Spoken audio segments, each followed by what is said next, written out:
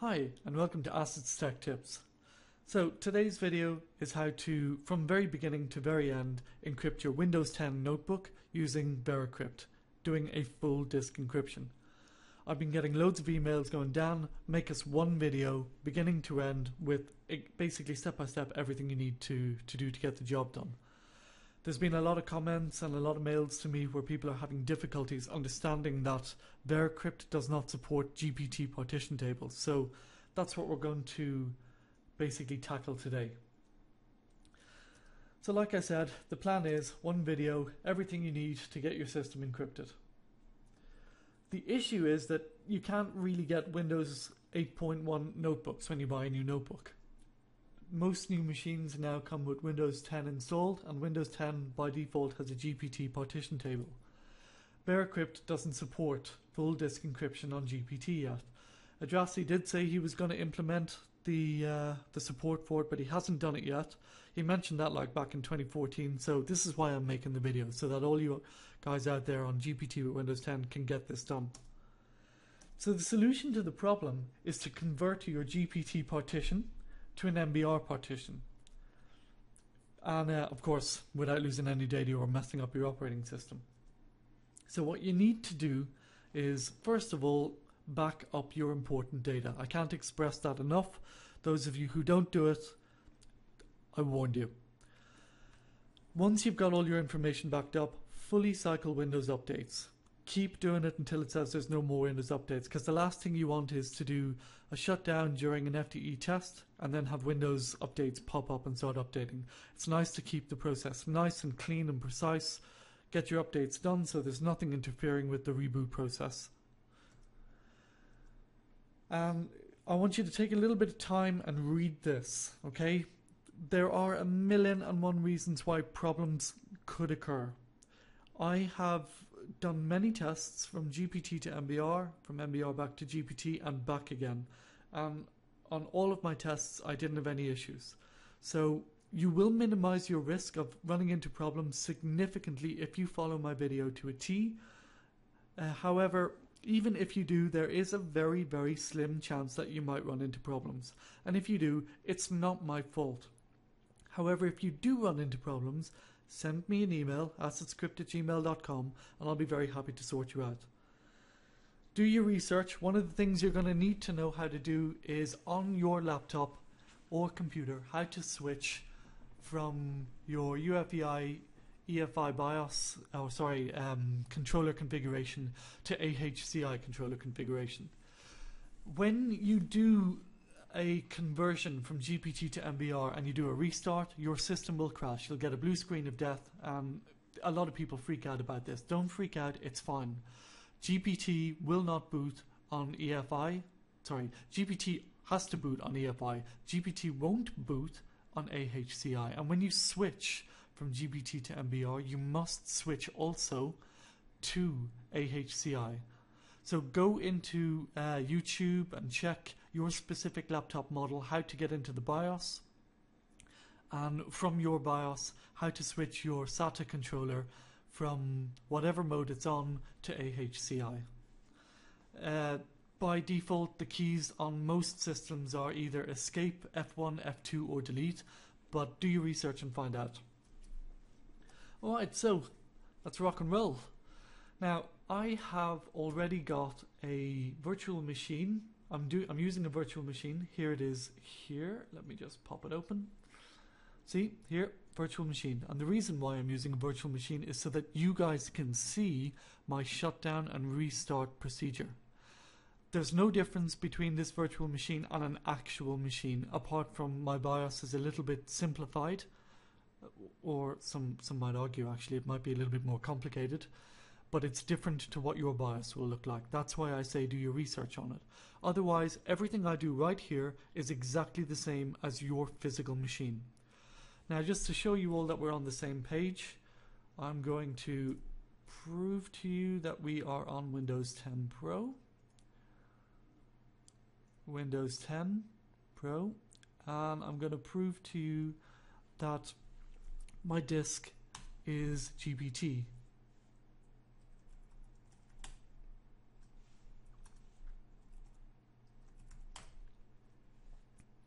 Whoops. So here you can see I've only got one disk, it's online, it's 80 gigs, and there's a star in GPT, meaning it's on the GPT partition table. For those of you who don't really understand what you're looking at, I suppose I can make it a little bit easier for you to understand with a better visual. So let's just open up Disk Manager. And we want to go to Properties, Volumes. There you go, GPT. So we're all on the same page. Windows 10, GPT, Veracrypt won't work. Step 1. Let's do the conversion. To convert from GPT to MBR, you need to get some kind of a partitioning tool. I have already paid for my own partitioning tool. Here she is. You guys, if you don't have one, you'll need to get one, and the majority of them out there, you'll probably need to pay to do the conversion. All these tools are free to download. They'll do basic and simple partitioning things for you. But to actually convert from GPT to MBR or vice versa, you'll need to pay for the software. So go out and pay for it. If you don't want to pay for it, you can always illegally download it, which I really don't condone. So if you want to illegally download it, then I would strongly recommend that you follow the next steps, which I do not condone or agree with. Open up a browser. Download a torrent program, uTorrent. First link, get for Windows, choose free, let her download. Now that it's downloaded, install it.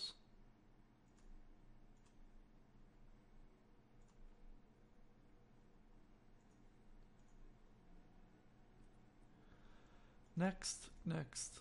Yes, next, next, no. Finish.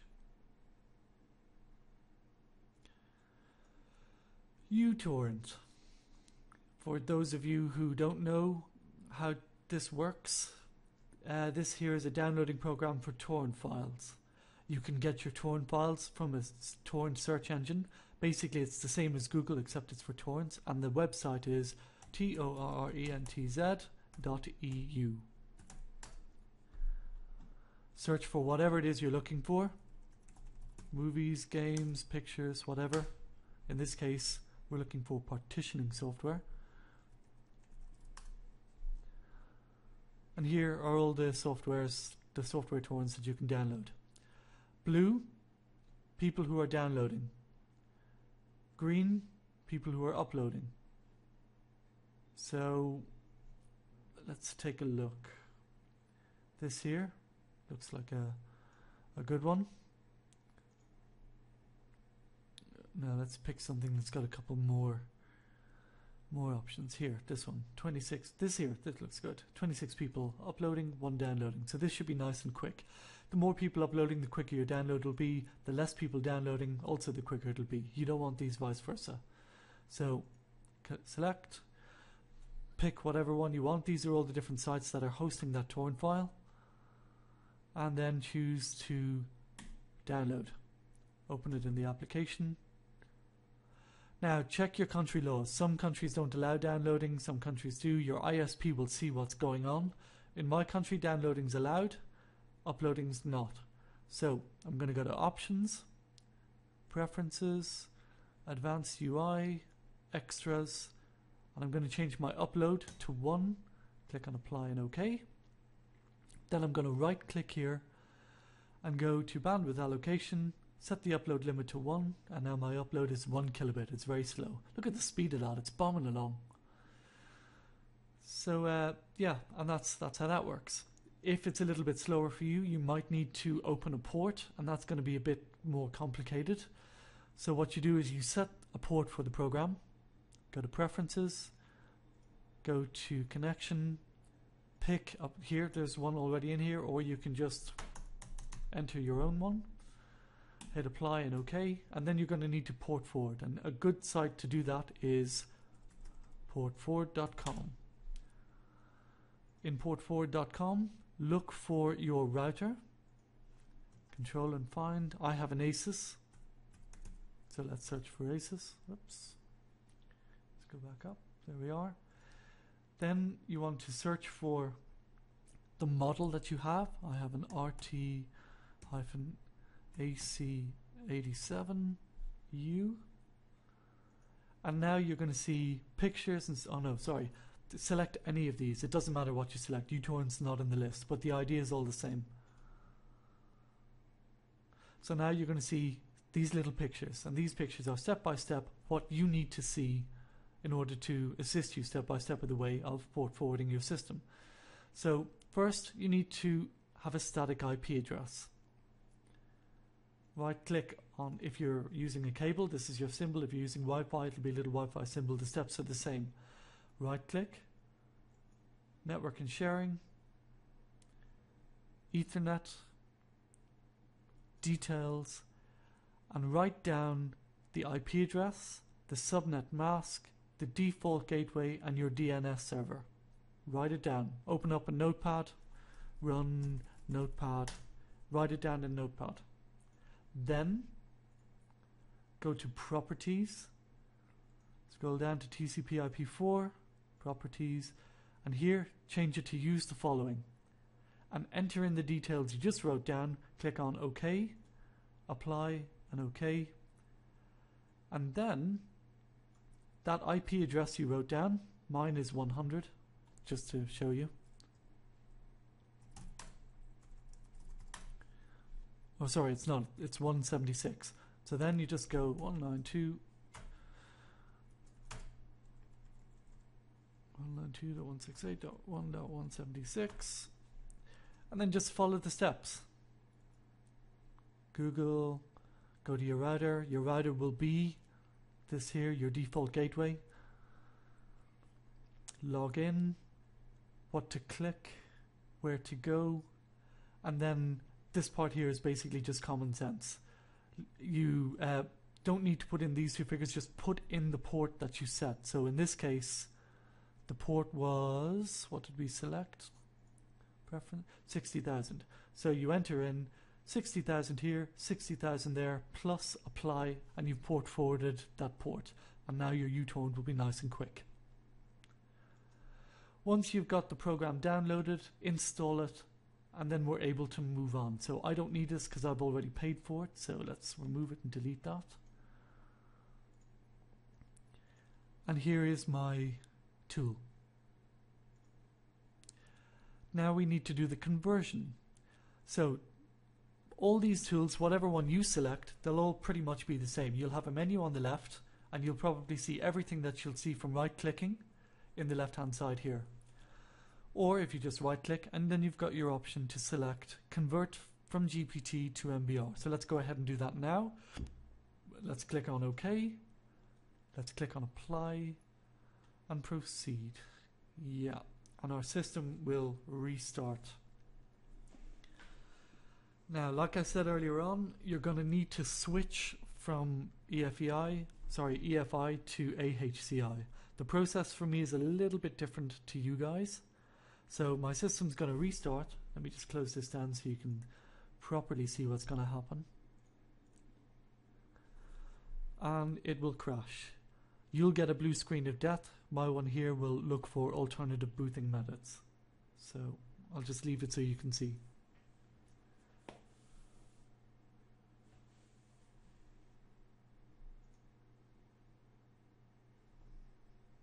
So here we are. It's not finding what it needs, and it's looking for alternative things to boot, and nothing's happening. So I need to change my system from EFI to AHCI. Now, like I said, it's different for me than you guys because I'm using a virtual machine. So just bear with me. I'm going to speed through this process now.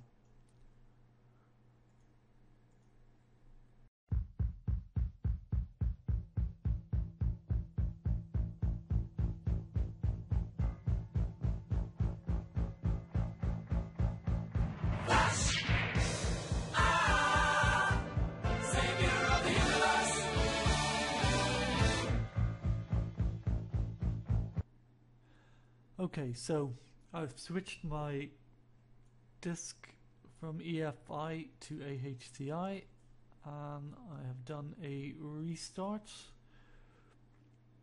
Let me just refresh that screen a bit.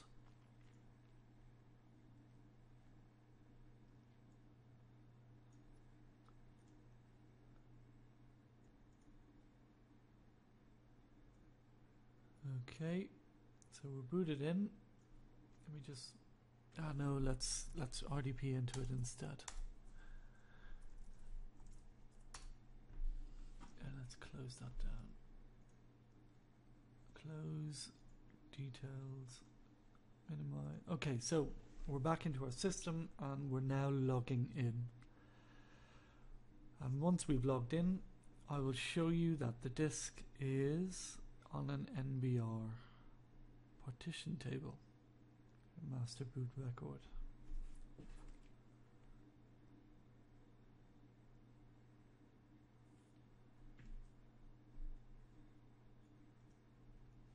Okay, let's do a quick check.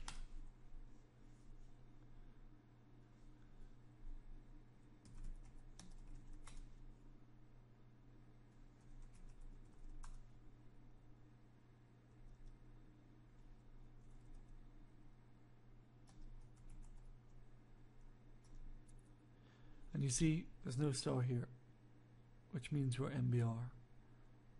And let me show you the other way as well. Come on, open up.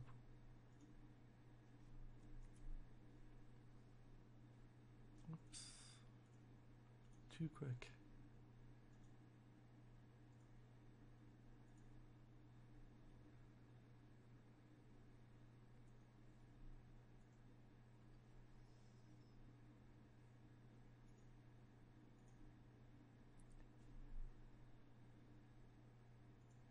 Okay, master boot record. So it's converted. Now Veracrypt will work. The operating system is intact. Everything is hunky-dory.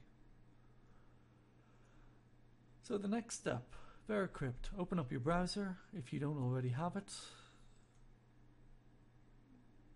installed. Veracrypt. And go to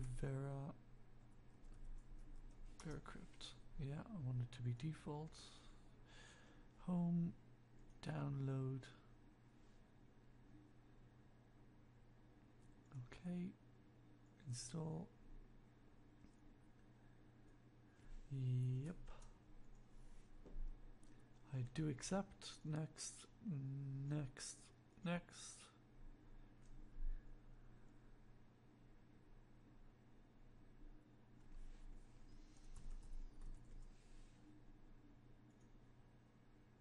Successfully installed.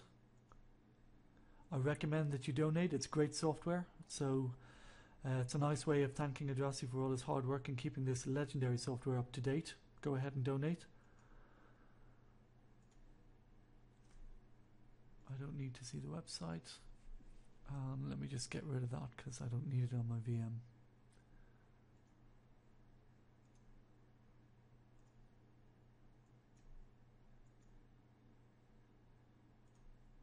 Okay, so opening up Veracrypt. Now we want to do full disk encryption. So the next step is to create a volume, encrypt the system partition or the entire system drive. Click next. We want normal. Click next. Now here it doesn't really matter which one of these you select. Of course, this is a decision you'll need to make yourself. My next steps will be exactly the same if you select this or if you select this. So my advice to you is to read these two carefully, understand them, and then continue on.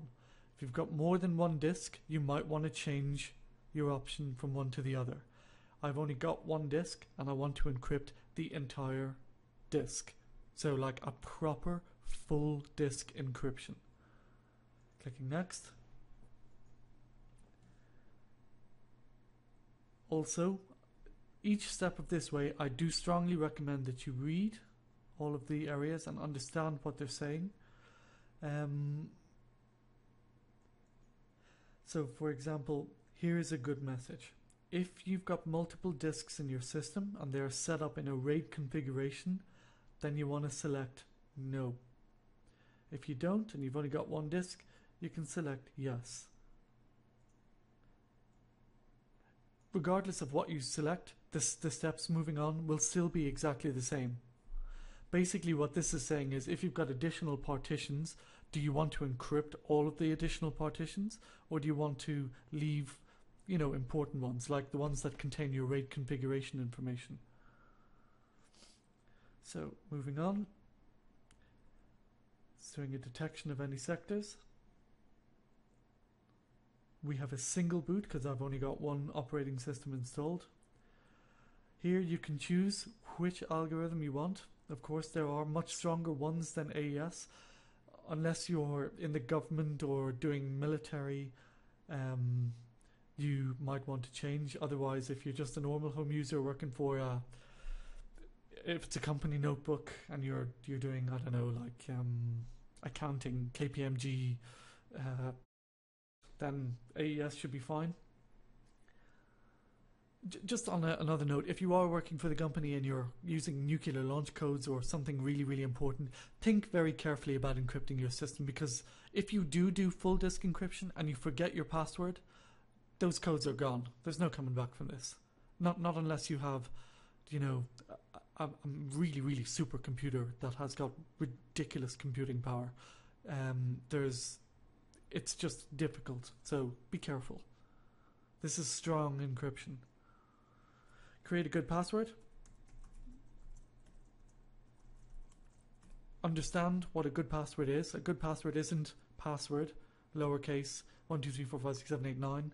A password that's good is something that contains symbols, bigger letters, lower letters, numbers. Mix it up. The more you mix it up, the harder it is. If I've got a password up with all lowercase that contains 100 letters, that's simple for me to break. If I've got a password that contains 8 letters that are big, small, with symbols and quotations and underlines and all sorts of strange characters, that's going to be an awful lot more difficult to crack. So understand what a good password is and what's not.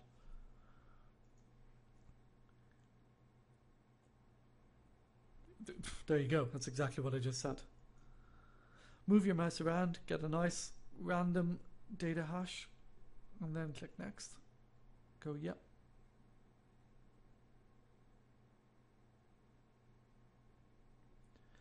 Okay. The rescue disk. Okay, so let's put our rescue disk onto the desktop. And let me explain to you, and let me just go rescue underscore disk.iso. ISO is the format for virtual CD. And just in case you didn't know that, if you don't put in ISO and you click on file and you click on next, it will create a file that won't be usable. All you got to do is just right click, rename it again, and slap .iso after it, and it'll become usable. Okay, so you are not allowed to do full disk encryption without some form of a rescue disk, without some form of protection. So you got to do this. You've got options. You can use a USB key, you can burn this to CD, but either way you need to create a rescue disk, make sure that it's off the system so that you can plug it back into the system via CD or USB, have it verified. In the event something should go wrong, if your system becomes corrupt or your encryption gets damaged and you're unable to boot, this disk will save your life.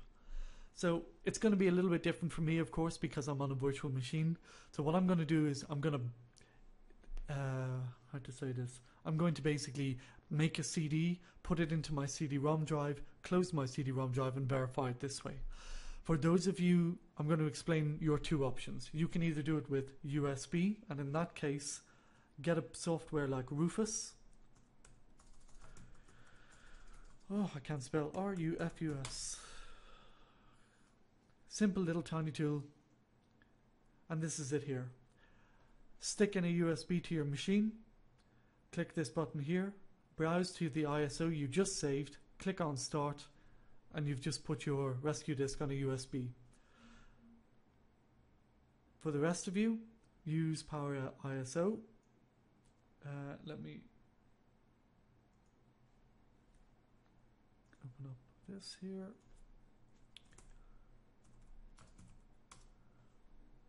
Images.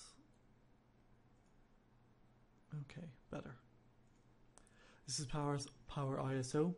You can pay for it. It'll work perfectly fine free. So just download the free version, stick in a blank CD into your CD-ROM drive, which is capable of burning CDs, and drag from your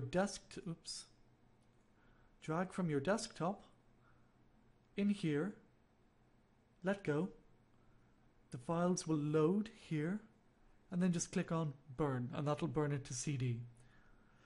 Once you've got your media, it needs to be verified, as it says here. So stick it into your CD-ROM drive, put the USB into your USB key, whichever one you want, and verify it. For me, like I said, the scenario is a little bit different, so just bear with me. I'm going to fast forward to this now.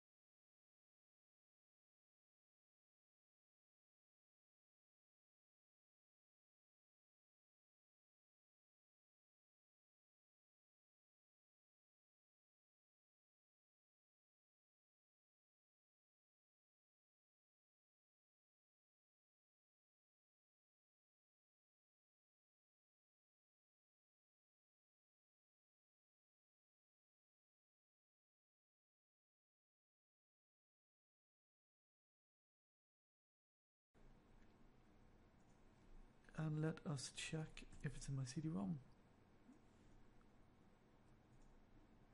Cool, there it is there. So I can go ahead and do my verification. So I have the CD burner, continue. Okay. Cancel. Next. Verified. Happy days. So now the rescue disk we created has been verified. It's good. It's safe. Happy days. Moving on. Here's the pretest. And this is what I was talking to you about earlier on with Windows updates. Make sure that you don't have any Windows updates pending.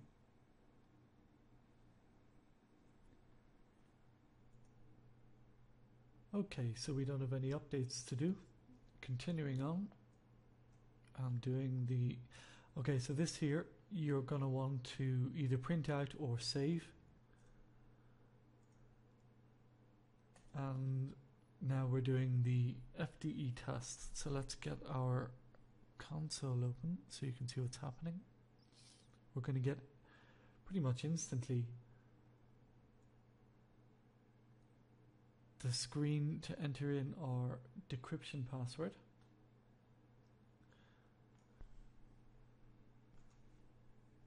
Okay, so this is exactly what you guys are going to see when you've completed a successful encryption of your disk.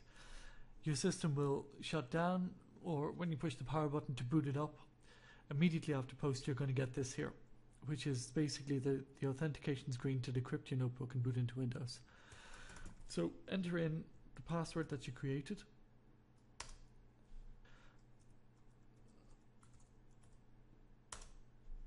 There, we don't have any PIN, so just hit enter again and give it a second to verify and log you in. Okay, so we're authenticated and Windows booting.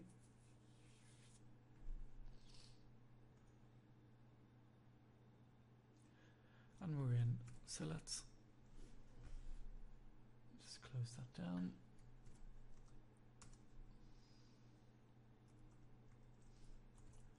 RDP in.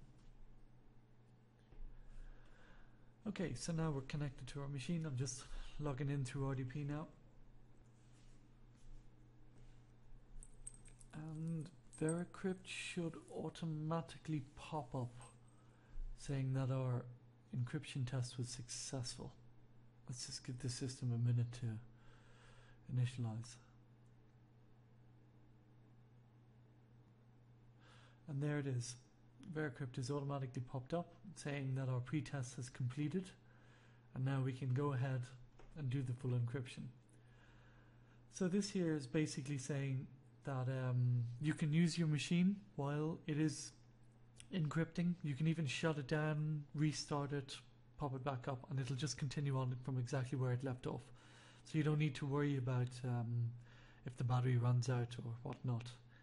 I would recommend anyway during the encryption process, if you can help it, to start it, plug your machine in and just leave it be until it's finished. And it will take a little bit of time. So there's this here. It's kind of like the info we were looking at earlier on, except in a bit more detail. So highly recommended that you print this off and you basically sellotape it to the disk that you created for your rescue disk. And let's move on with the encryption. So now we're doing we're doing exactly what we saw with the pretest, but we're going to do the end result, the live encryption now.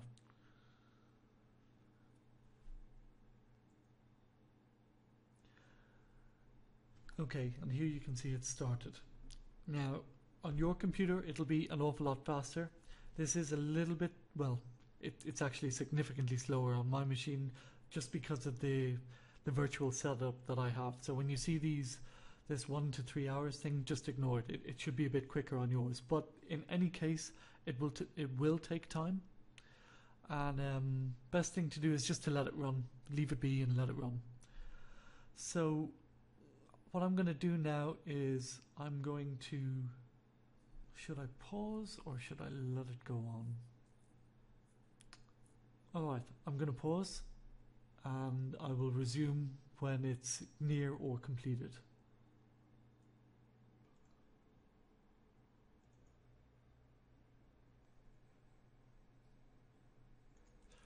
Okay, so as you can see, our system has finished encrypting. This is what pops up when it's automatically done. So I'm going to click on OK, finish, and then to give you guys a live preview of what's going to happen, I want to do another restart. So this will be the first time I've done the restart with the actual system encrypt. This is not a test. This is the actual. This is what's going to happen for you every single time you power off and power on. So let's switch our machine off.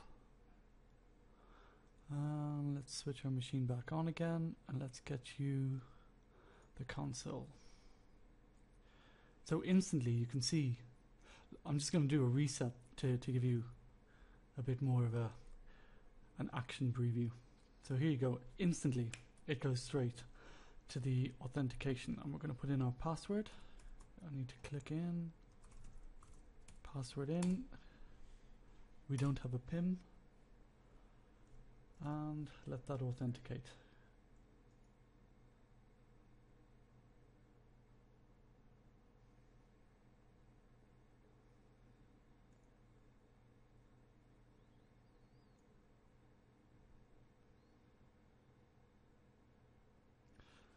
Okay.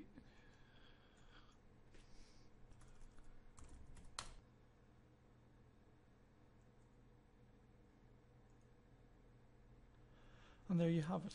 We're logged in. System's fully disk encrypted. No problems, no issues. So if you guys follow the instructions like I've shown you, in no time at all you'll be able to do it. Piece of cake, easy. If it didn't work out for some of you, just send me an email, but I doubt you'll have any issues if you follow the steps exactly as they are. And yeah, thank you all for watching, and if you're happy with this free technical support, I'd ask maybe you consider to donate. You've got my email address. I'll send it to my PayPal account. Thank you all for watching. Take care, and bye bye.